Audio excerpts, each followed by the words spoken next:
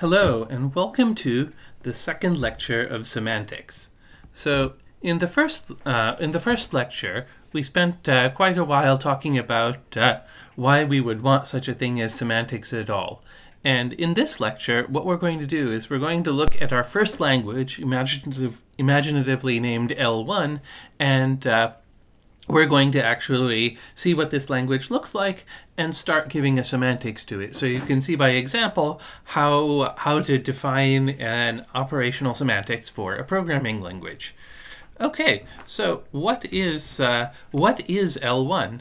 So L1 is going to be a very, very simple imperative language. So it's going to be a language with store locations that contain integers, and we're going to have expressions like arithmetic expressions, conditional Boolean expressions, and conditionals and while loops, along with assignments and sequencing. And so what we're going to do is we're going to be able to write small while loop programs, which are sort of your kernel imperative program, and calculate things. So here's an example. So in this program, what we're going to do is we're going to initialize the location L2 to 0, and then we're going to say while the contents of L1 are greater than or equal to 1, what we're going to do is we are going to add L2 to L1 and then decrement L1. And then we're going to repeat this as long as L1 is greater than or equal to 1. So as long as it's greater than 0. And so we're starting with, and we do this in the initial store, L1 has 3 and L2 has 0. So if these are the initial values of these two variables or locations, what we're going to do is we're going to set L2 to 0, which will do nothing because L2 was already 0.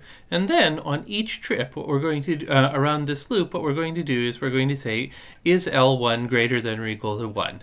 And since L1 is 3, it is greater than 1. And so now we're going to say, okay, L2 is going to be incremented. So we're going to take the contents of L2 and add L1 to it. So in this case, we're going to take 0 and add 3 to it. So now L2 is 3. And so now we're going to decrement L1 so that L1 is 2.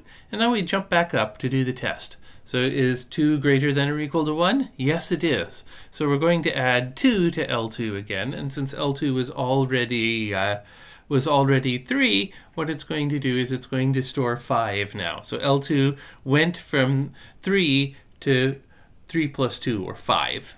Okay? And so now down here, what we're going to do is we're going to say, okay, L1 was 2, and so now we're going to decrement it again so that it's 1. And so now what we're going to do is we're going to do the test. Is L1 or 1 greater than or equal to 1? Well, yes, just barely, but yes. And so now what we're going to do is we're going to add that 1 to L2. And since L2 was already 5, what's going to happen is that it will be incremented from 5 to 6.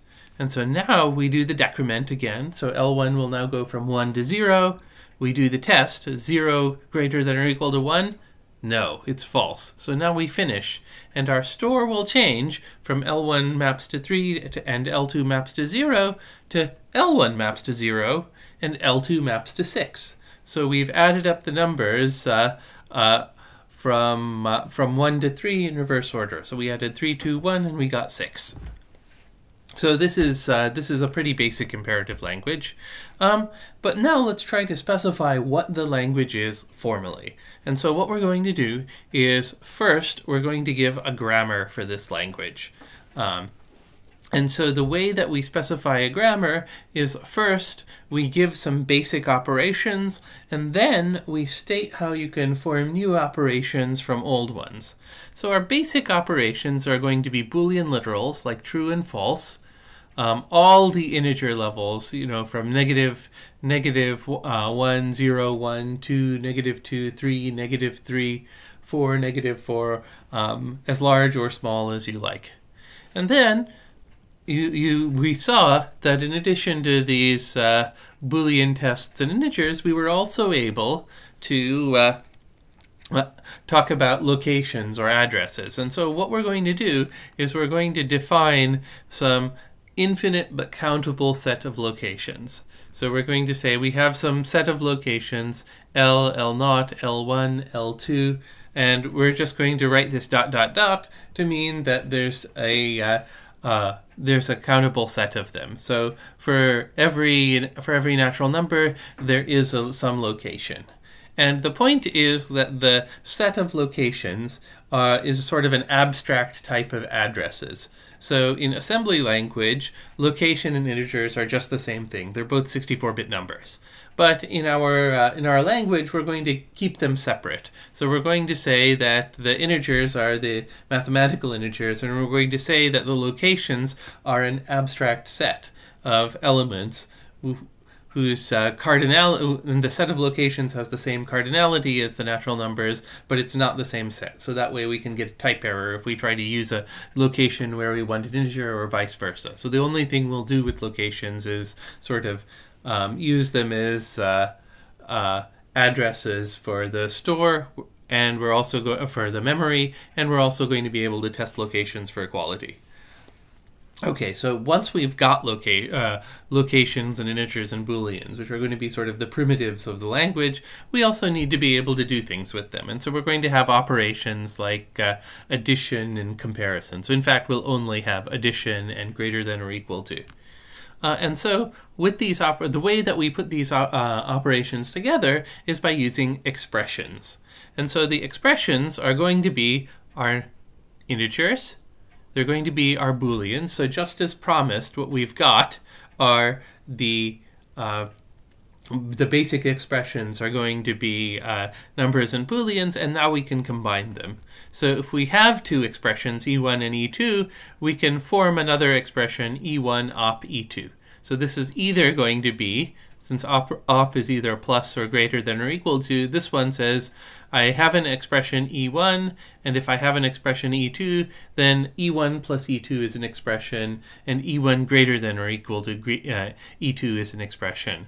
And likewise, we can do conditional tests. So if E1, E2, and E3 are expressions, then if E1, then E2, else E3 is also an expression.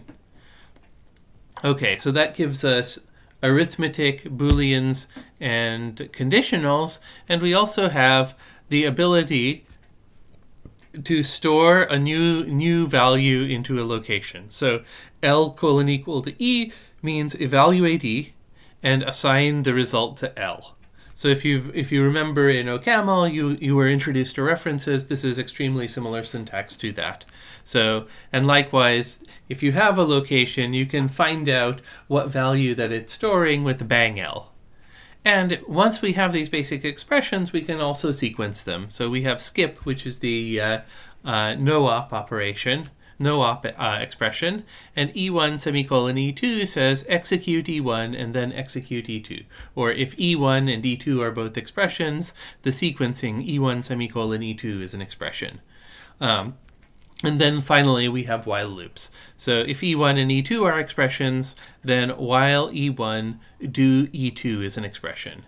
And so this grammar, this BNF grammar, tells us how to generate all of the expressions. So it says you start with the basic expressions, and then any other expression can be formed by like sort of successively applying one of these grammatical constructions to form new and larger expressions. And so what we're going to do is we're going to write L1 for the set of all expressions. Okay, so now what we're going to do is we're going to talk about how these expressions evaluate. So I said when I was describing each of these expressions, I said informally, oh yes, L : E is doing some assignment. If E1, then E2, else E3 is a Boolean conditional. But the thing to notice is that right now all we have is the syntax. This is like sort of inert data, and it doesn't do anything. So in order to actually give it the semantics so that it has the behavior that I claimed it should have, what we have to do is we have to actually formally specify what each of how these expressions evaluate. And so the tool that we use to do this are what are called transition systems. So in discrete mathematics, you'll be looking at regular expressions and finite automata, and you'll see, okay, well, we have a language of regular expressions, and you can compile them down to finite automata, which are states which take transition steps.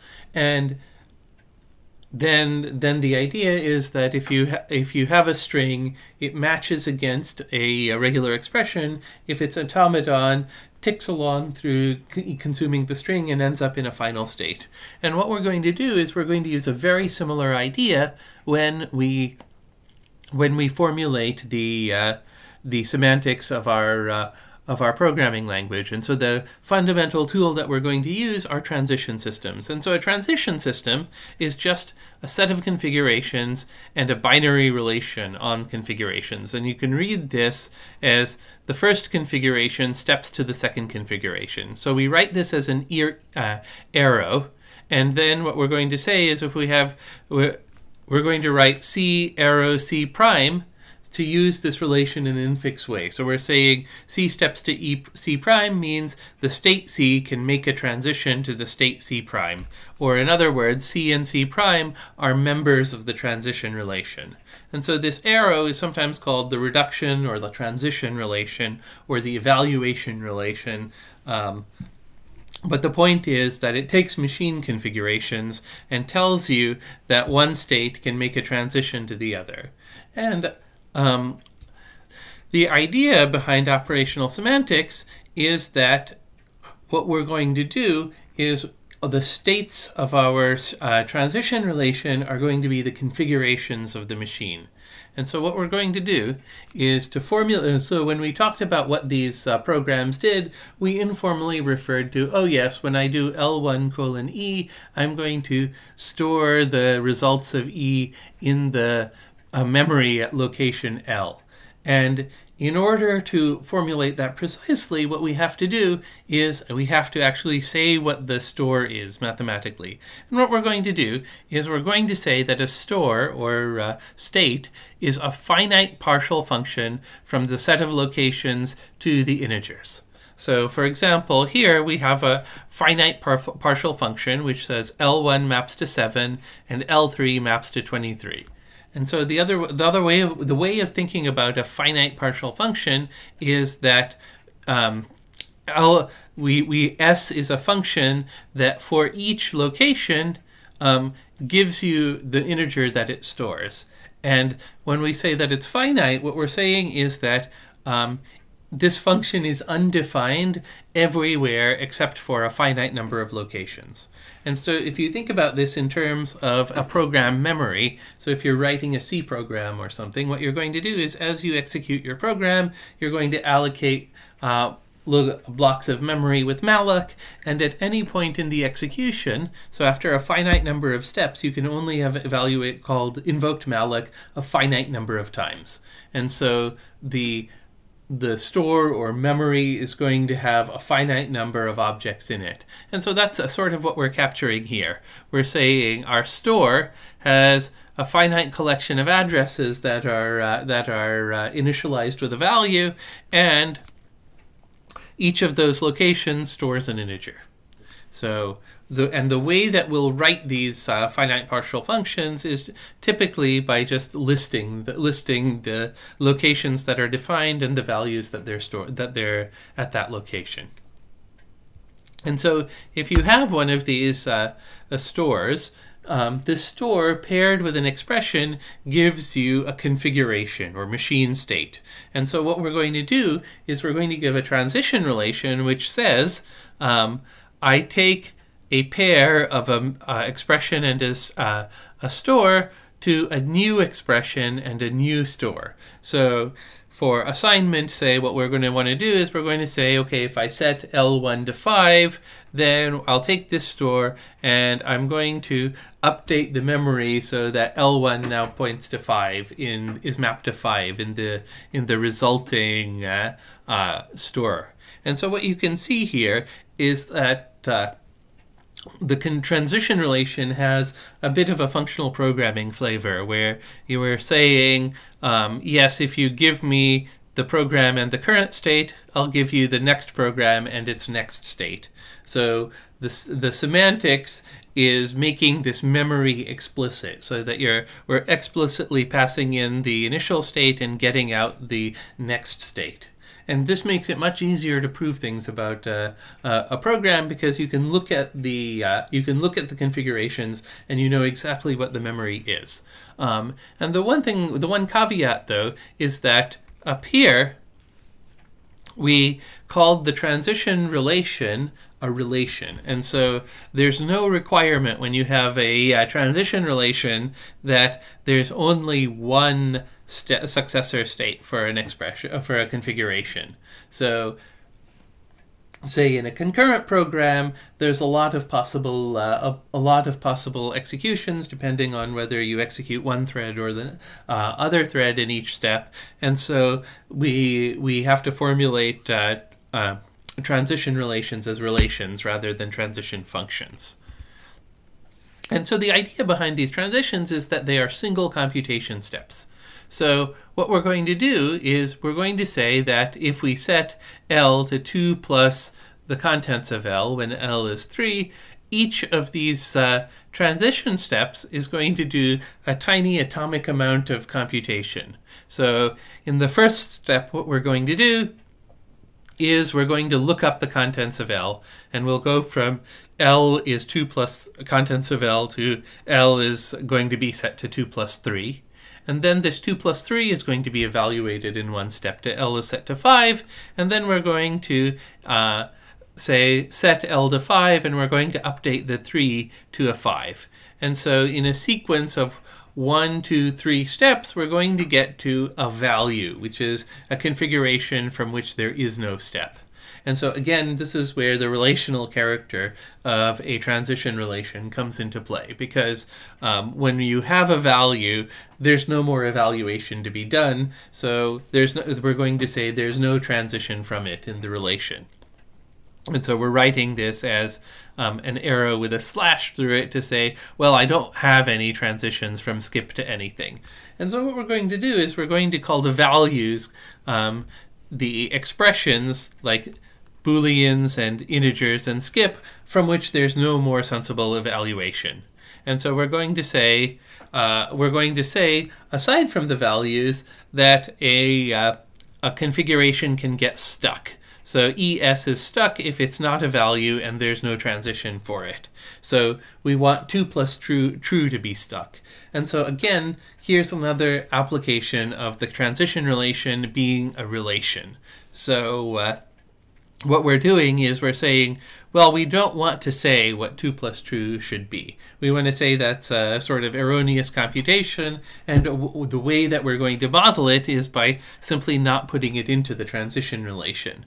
So we're going to say, okay, if you see 2 plus true, there's no transition from it, and so therefore you're in a stuck state. There's no way to evaluate any further, and also you're not a value, so you're not done with the computation. And so we can use these stuck states to model sort of ill-formed programs, or model what to do when you see an ill-formed program. Okay, and so I said, oh, we're going to put things into the relation on the previous slide. So the question is, how can you do that? And so the way that we formulate semantics is by using what are called inference rules. And so the idea behind an inference rule is that it tells you how to put things into this transition relation. And so what we're going to do is we're going to have a collection of rules, and these rules are going to have some base cases. So we're going to say, put n1 plus s2 steps to n in the transition relation when n is equal to n1 plus n2. And likewise for operator expressions, if you see a pair of numbers, n1 and n2, let's say 3 or 5, what we want that to step to is we want it to step to whatever Boolean is the result of comparing n1 and n2. And so far, what we're doing right in these two rules is we're seeding our configuration relation. So if we're going to say any expressions and configurations which match these rules, we want to put them into the configuration relation. And so when you take Prolog, what you're going to see is something very similar to this. You're going to define a program as a set of rules, and you'll match a term against the rules, and that'll tell you what's in the relation that you define in Prolog. And these inference rules work very similarly to that. So if you have an expression 3 greater than or equal to 5, we're going to say 3 greater than or equal to 5, and any store s is going paired with the configuration false, and that same store s, that's going to be in this transition relation. And okay, so for these basic arithmetic and Boolean comparison expressions, those seed the relation. And then how do we add things to the relation? And the way that we do this is in a way that's actually quite similar to what we saw with the grammars. What we're going to say is that if E1 comma S steps to E1 prime comma S prime, so if this pair E1 S E1 prime S prime is in this relation arrow, then what we're going to do is we're going to say that E1 op 2 comma S transitions to E1 prime op E2 S prime. That's going to be in the relation. So we're going to say, so these horizontal lines say, well, if the top thing is in the relation, then put the bottom thing into the relation also. And so what we're doing is we're going to say, all right, and so another way of reading this is we're going to say to evaluate E1 op E2, see if E1 transitions. So if E1 steps to E1 prime, then E1 op 2 will step to E1 prime op E2. And so you need to read these rules with a sort of double vision. So you want to say that if this configuration is in the transition relation, then the bottom thing is in the relation. And so that's a sort of top-down reading. And you also want to do a sort of bottom-up reading, where we say, if in order to evaluate the thing on the bottom, check to see if the thing on the top can evaluate. And so now, if we're evaluating these composite expressions like E1 op E2, if the op1 rule says, well, if E1 steps to E1 prime, then E1 op E2 will step to E1 prime op E2. And the op2 rule is going to say, well, if E1 is already a value, so we have V op E2, then it's going to step to V op E prime 2 when E2 steps to E2 prime, and with S going to S prime.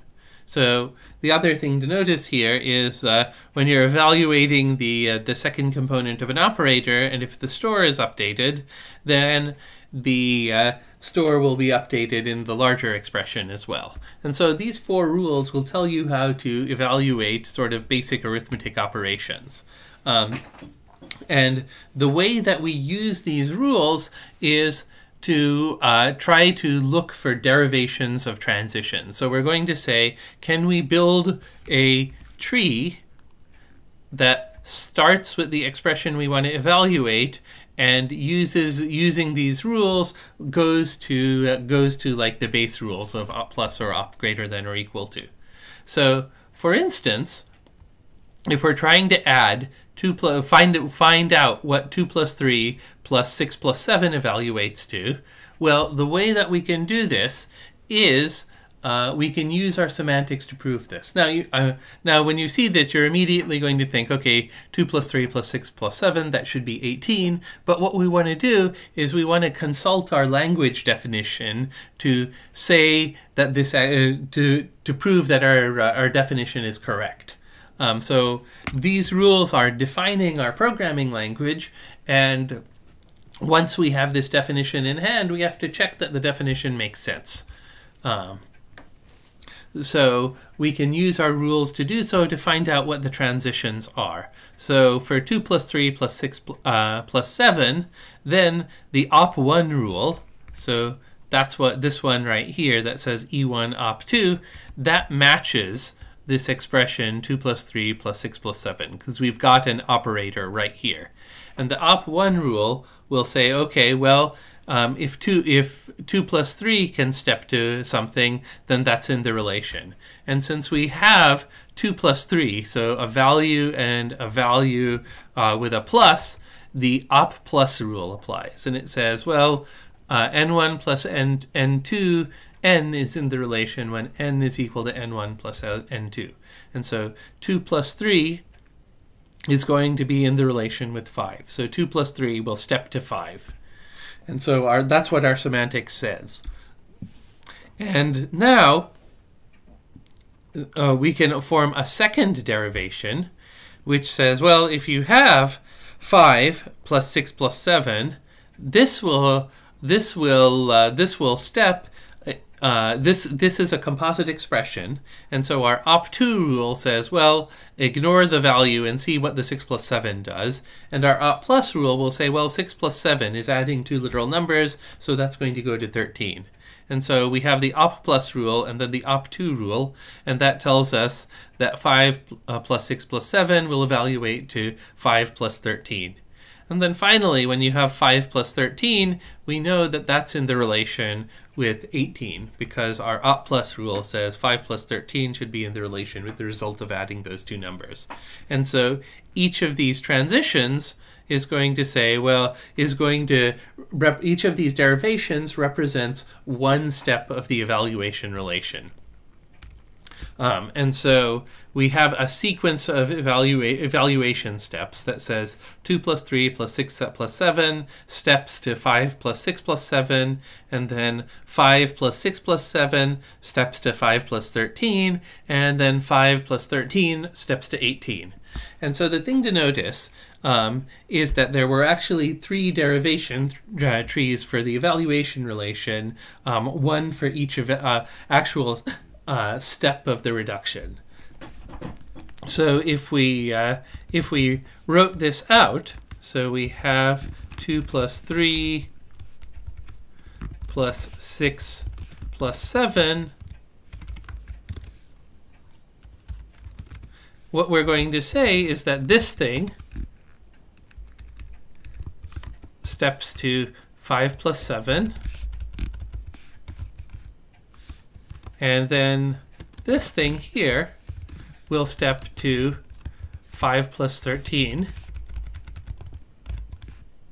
and then this thing here is going to step to 18. And so what we've got are 3 reduction steps. So I wrote it in a style where we say, okay, this thing steps to this thing steps to that thing steps to that thing. And so what we've actually got are 3 elements of our reduction relation.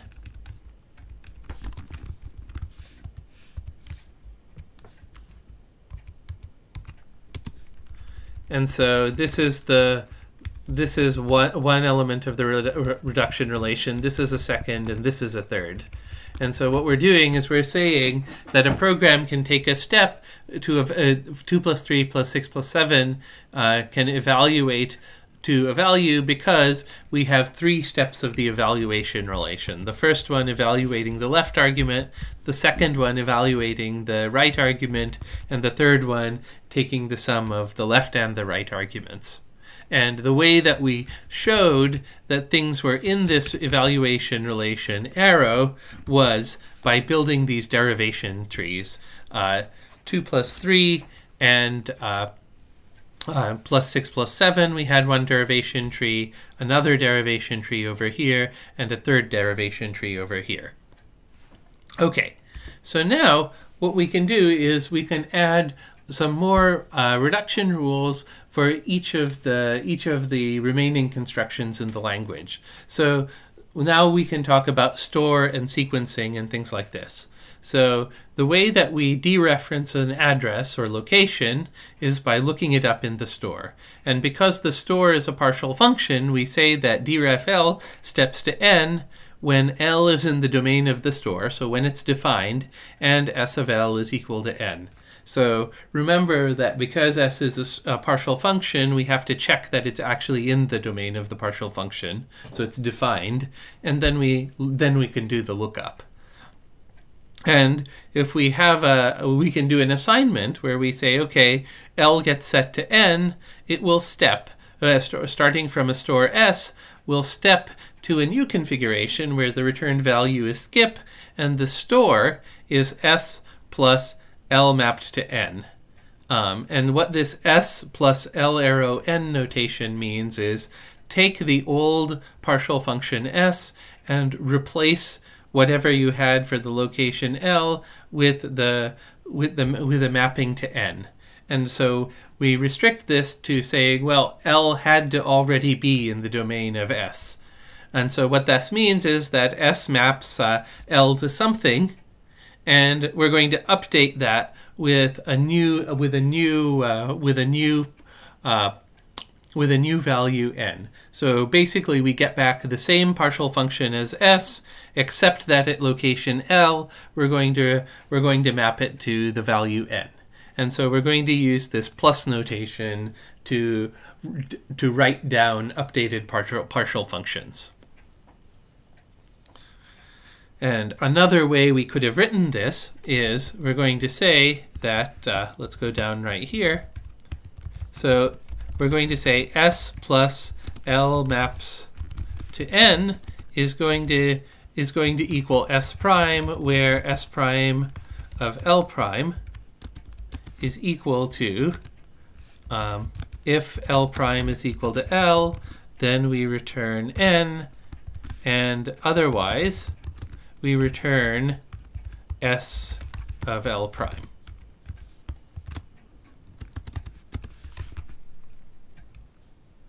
And so the idea is that this S plus L maps to n is a notation for defining a new partial function which behaves just like the old one, except at the location L.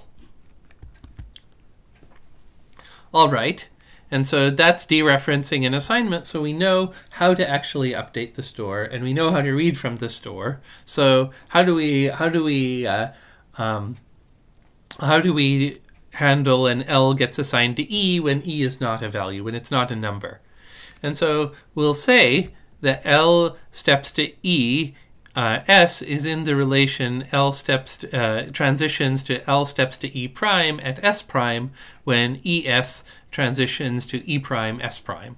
So the way you should think about this is that in order to evaluate an assignment statement, what we're going to do is we're going to evaluate the expression we're going to store, and then we're going to keep evaluating this expression E until it reaches a numeric value n, and then we'll do the update.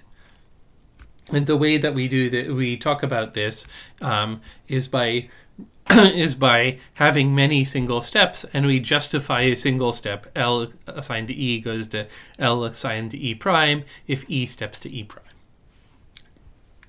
Likewise, we can say that if you have a skip followed by an E2, that's just the same as an E2.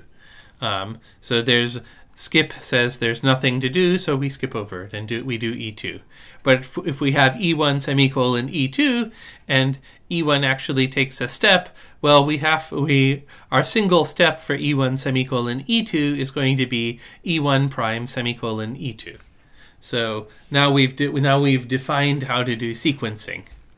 And now what we can do is we can say, well, if you have a program that sets the location L to 3 and then dereferences L, starting from a store where L gets mapped to 0, then what we will do is we can, in a sequence of 3 steps, we can take evaluate the first component of the sequencing. So we're going to evaluate L gets set to 3, and that's going to evaluate to skip, and it's going to update the store to L gets mapped to 3. And then what we're going to do is we're going to say, well, since skip semicolon bang L is a sequencing where the first component is a skip, there's a second step which takes it to bang L. And then when you see a bang L, you can find its value by looking it up in the store. And since L gets mapped to 3, we're going to return the store 3. And so in 3 steps, this program, L assigned to 3 dereference L, is going to evaluate to 3 with L mapped to 3. And so again, the point is that we model the evaluation of this program as a sequence of 3 primitive evaluation steps, and each of these primitive evaluation steps is justified by building a derivation of the evaluation relation using the rules for it. And so the way to think about it is that we're defining the transition relation by saying that some larger expression is in the relation just when the smaller one is. And so now we can also do the same thing for other expressions, like L gets set to 3, set L to the contents of L, starting with L is assigned to 0. And so what would be good for you is to pause the video now and then try to work out what the evaluation steps for this program should be, and see what it steps to. And then we'll first work out what is the sequence of steps it should take, and then draw a little derivation tree for each of those steps. So I'll wait for a second now while you pause this video, and then I'll carry on. Okay, so let's give this a try. So now what we're going to do is we're going to set L gets set to 3, and then we're going to set L to the contents of L, and then we're going to have the store L maps to 0. So we can look at the operational semantics to work out what we think should happen. And so what we think should happen when you look at the rules is, okay, when you have sequencing, evaluate the first one first. So this will be the seek2 rule. And so the seek2 rule is going to say evaluate L gets set to 3. And what that's going to do is it's going to say we're going to have skip L gets set to bang L, and then we're going to have L maps to 3. And then what we're going to do is we're going to say this thing is going to drop the skip because we have our seek1 rule. And the seek1 rule says, well, when you see skip semicolon something, you just need that something. And then the next rule will say, okay, when you have L get set to a larger expression, look it up. And so this will be the assign2 rule. And now the assign1 rule is going to say, well, what you want to do is you want to update the store with 3. And in this case, the store is already 3, so we end up with skip L steps to 3. And so what you can see here is in a sequence of 4 steps, we took the program from the original program with L mapped to 0 to skip L gets mapped to 3. And the point is that each of these steps here is justified by a derivation relation. So we're going to have one derivation relation that looks like this. So what we want to do is we're going to use the seek2 rule here. And the seek2 rule says try to evaluate the first component.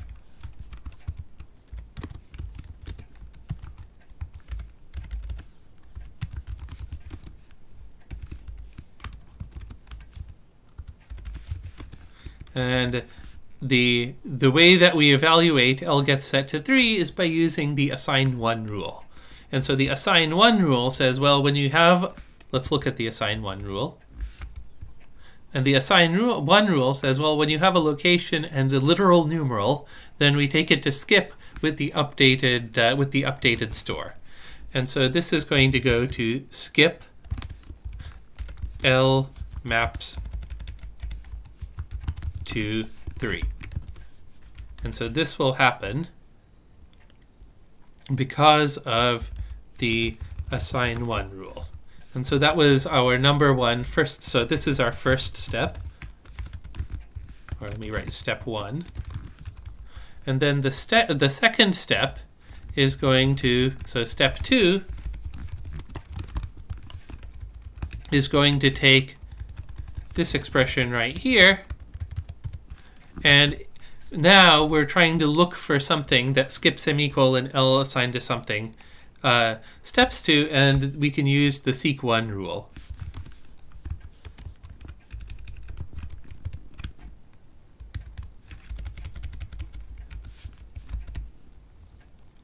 And so we're building a derivation tree. So in this case, the derivation tree is very small.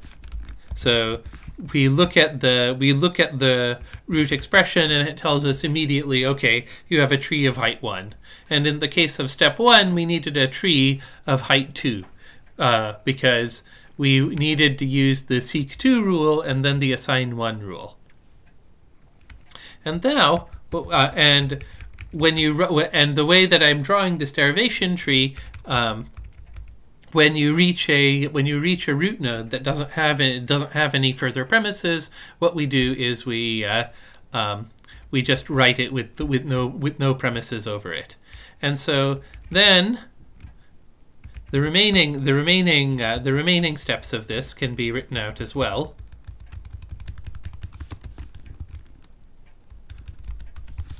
Step 3, so we establish this relation by using first the assign 2 rule, because this expression bang L is not a value, and then we can say bang L in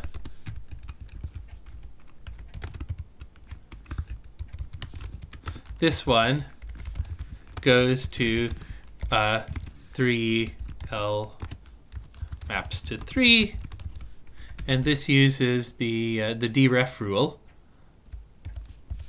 Let me make sure I'm using the right name here. Yep.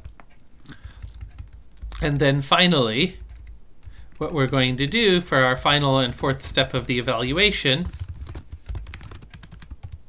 is we're going to send this one to skip L maps to 3, and this is because of the assign 1 rule. And so we can see that the steps of the reduction are justified by 4 derivation trees, one for each step of the evaluation of the program. And this was a common source of confusion, where you write down several steps and then you somehow try to write one derivation tree for all of those steps. That's not what you want to do. You want to work out the derivation tree for each step. So you should think of the reduction relation as one step of evaluation, and the operational semantics as telling you how to derive or justify that one step of evaluation. And finally, we have what happens if we try to add 15 and the contents of L when the store is empty. And so now in this case, you'll look at you'll say, okay, well, 15 plus something, that's going to be the op2 rule, and then we try to use the deref rule, and then the condition on the deref rule says, well, L has to be in the domain of S, and that's impossible. So this is going to get stuck. Okay, and so here's the remainder of the operational semantics of the programming language. So the other thing we want to do is we're going to say for Booleans, we're going to have two reduction rules for the literals. So if we have if true, then E2 else E3, we want to take that to E2S. And if we have if false, then E2 else E3S, we want to take that to E3S. And if you think about this as one step of evaluation, we're saying if it's true, take the true branch, and if it's false, take the else branch. And if E1 is not a Boolean value, then we see if E1 can take a step. So if E1 S goes to E1 prime S prime, then if E1, then E2 else E3 S is going to go to if E1 prime, then E2 else E3 S prime. And so the way this is working is a single step of evaluation of a conditional is going to try to push the thing being tested to the Boolean being tested to a literal Boolean, and then finally you'll take a step to discard the branch, to take the right branch and discard the wrong one. And the way that a while loop works is if you explain it in English. So this is a non-trivial one. What we're going to do is we're going to say while E1 do E2S. And so if you think about this informally, what this means is we do the conditional test, and if the conditional test is true, we execute E2, and then we resume with the while loop.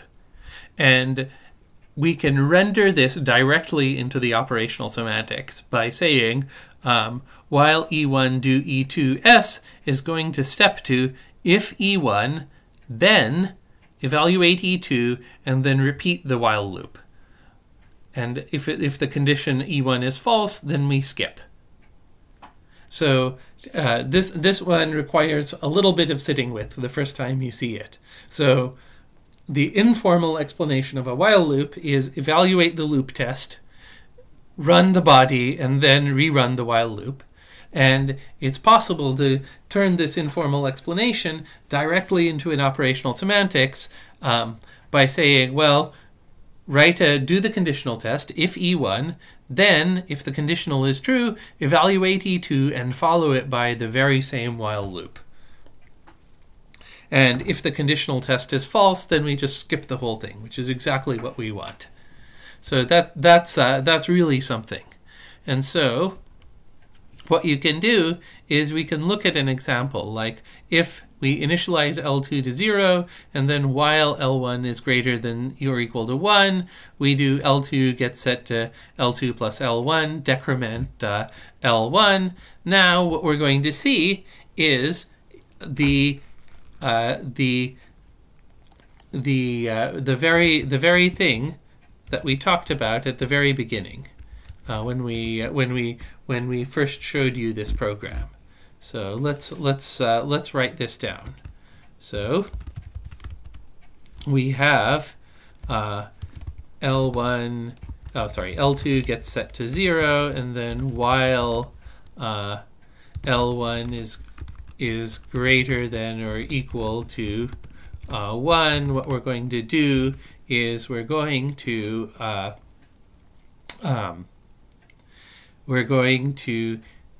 set L2 to the contents of L1, to L2 plus the contents of L1, and then we're going to set L1 to whatever L1 was minus 1.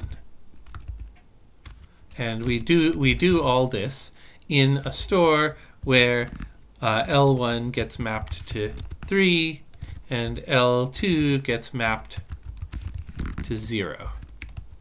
And so now in the first step, what we're going to do is we're going to step to a skip, and L2 is going to remain 0, and then this will step to a while because the first skip is not needed, and then when we see the while, what we're going to do is we're going to step to a conditional. So we're going to do if L1 is greater than or equal to 0, then what we're going to do is we're going to do these two commands. followed by the while loop, and otherwise we're going to skip. And the whole thing is going to take place in the store with L1 set to 3 and L2 set to 0. And so now you can see how this is going to capture the behavior here. So we want to evaluate L1 is greater than or equal to 0, so we put it in the, we do the dereference here. And so when you build the derivation tree for this thing, it's going to start getting quite tall. And so now this thing is going to evaluate to true, and then this thing is going to evaluate to just this branch. And now we're going to take another step where L2 gets set to L2 plus L1. Well, you have to do this in 2 steps. So L2 is 0. And then we evaluate L1, and that's going to be 3. And now we do another step of execution, and you can see how fine-grained this execution is. And so now, after getting L2 to 3, we can actually update L2.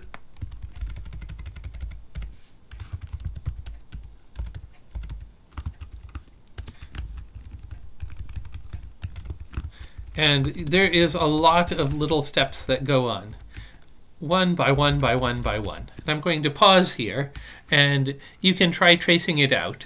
And one thing you'll notice is we had to write quite a lot, and there's a derivation tree for every single one of these steps. And there's a lot of steps that this evaluation takes. So you don't really want to write out the entire derivation tree into every single step in most cases. But you know, the purpose of this operational semantics is to get a computer to do it, and computers run at billions of operations per second, so it's not going to be too bothered by this.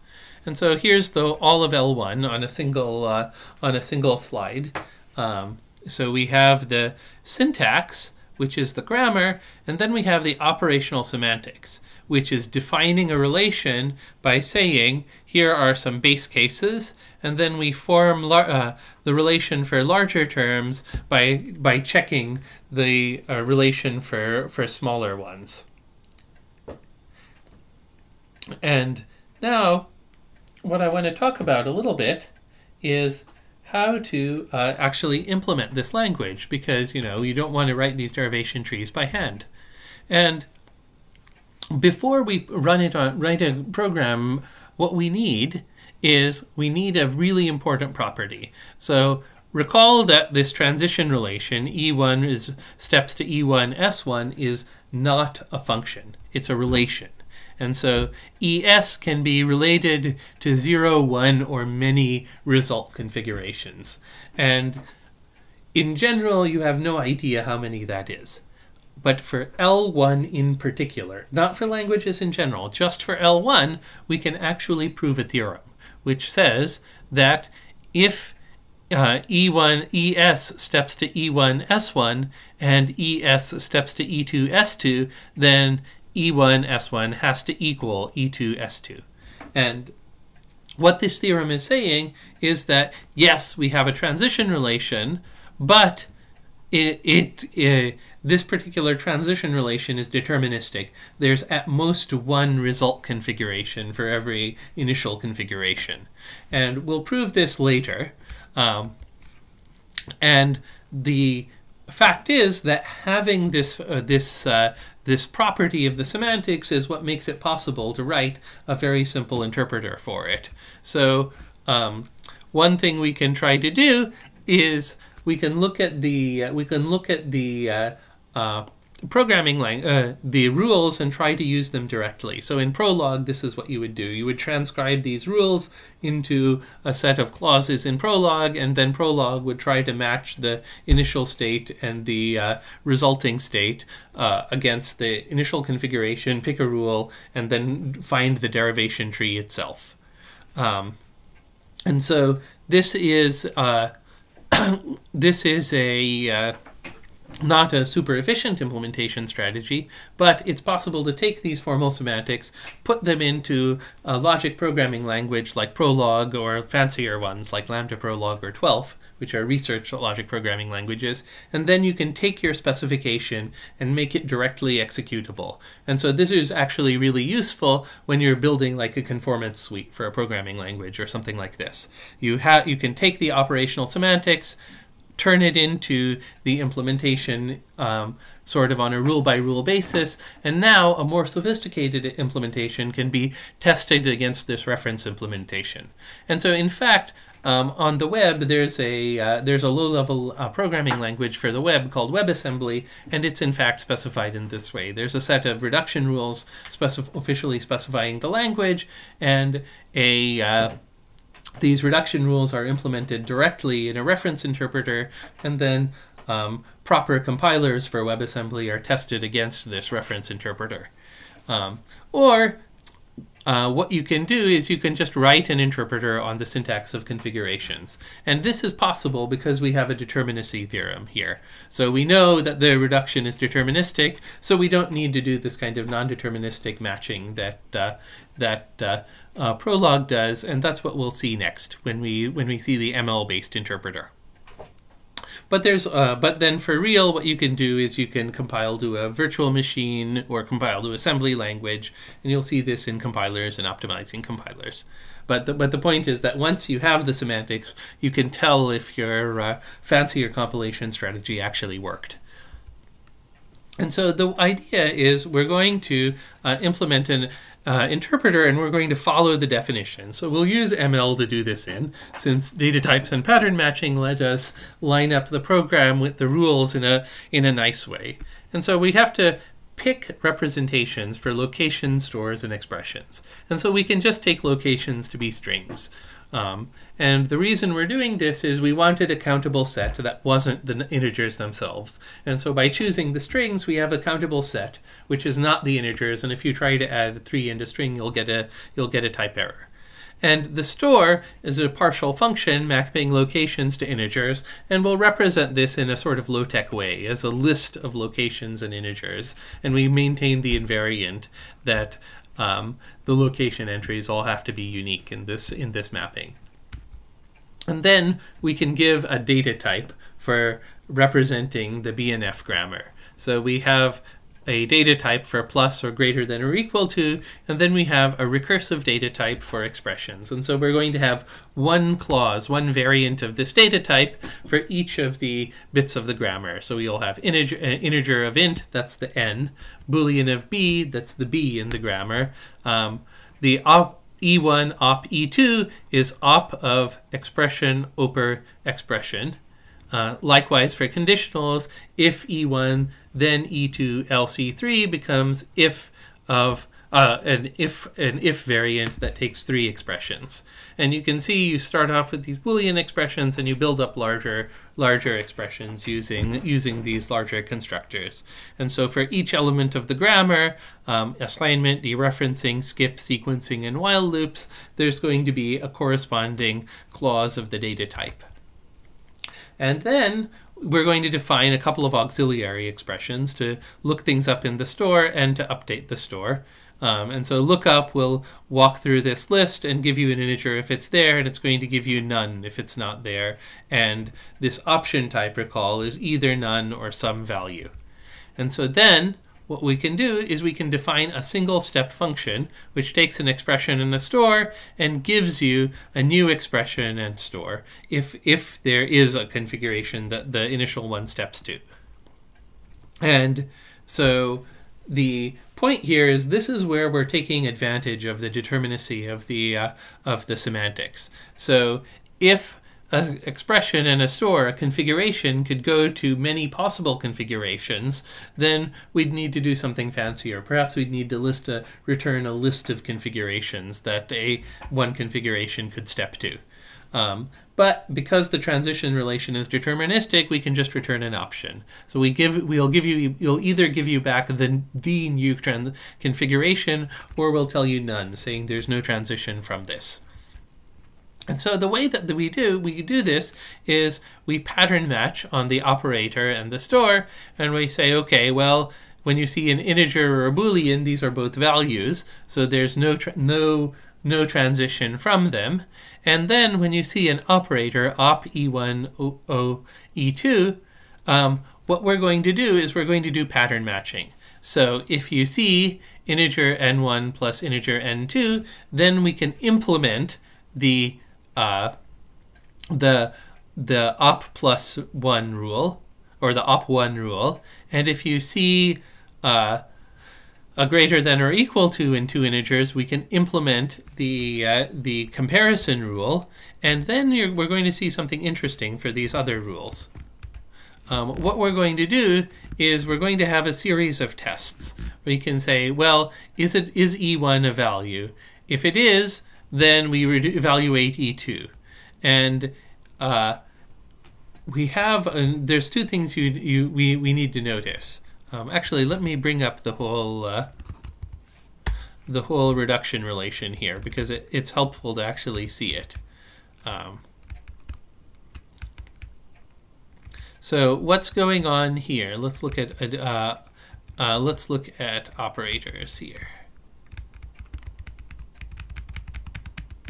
Okay. For some reason, my formatting got a little messed up.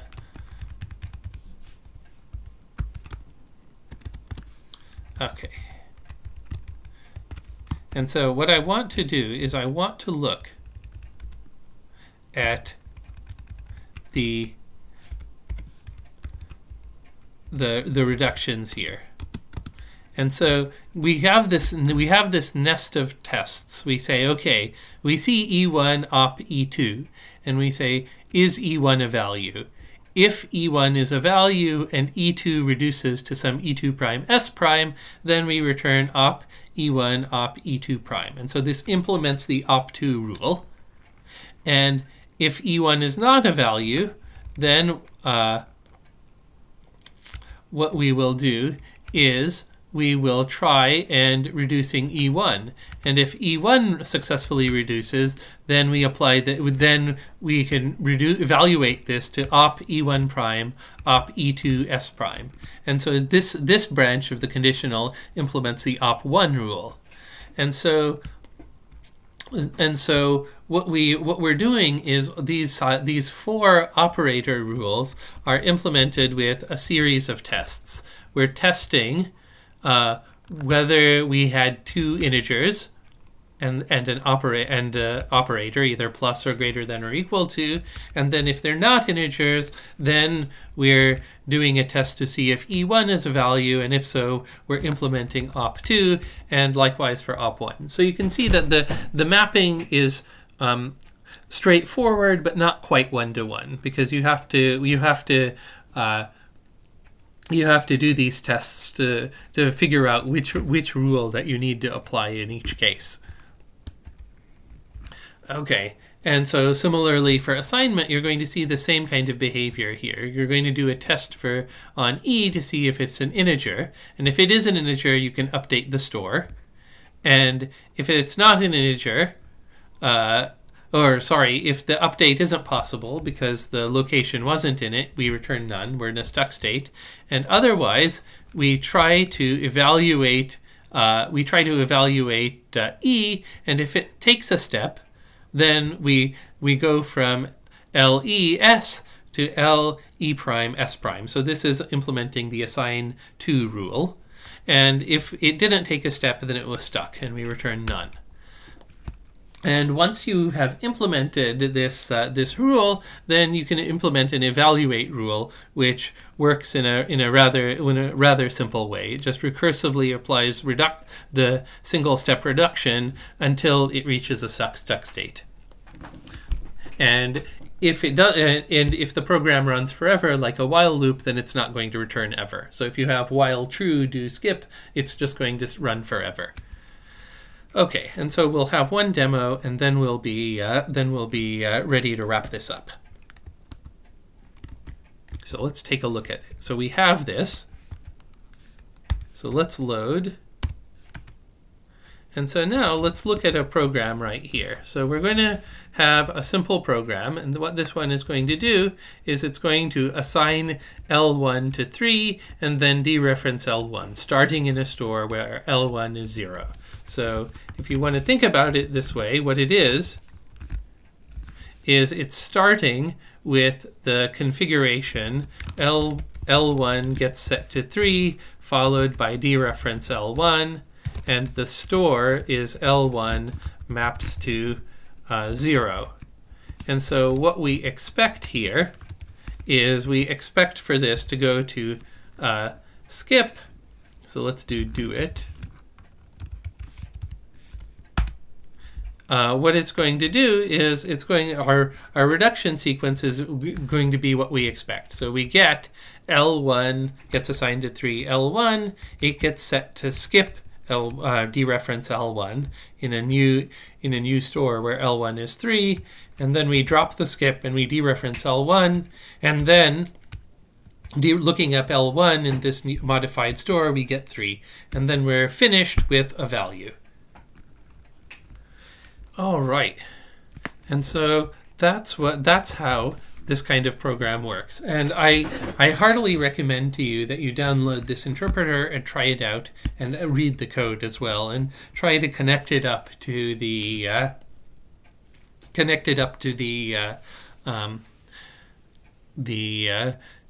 inference rules. So with that, thank you. And in the next lecture, we'll start looking at how we actually prove things mathematically about semantics.